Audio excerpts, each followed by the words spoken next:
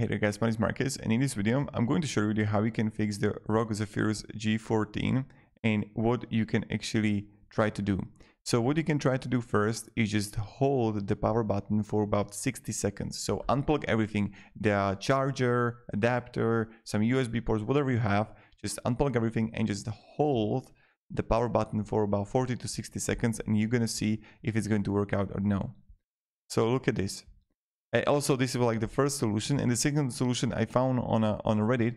So I've seen that issue on lots of laptops. It's not broken and can be fixed in 5 minutes. Unplug the laptop from power, take the bottom cover off, unplug the battery, hold the power button for 60 seconds, plug the battery back in the power cord, then press the power button and it should boot up. The issue is that it needs a CMOS clear.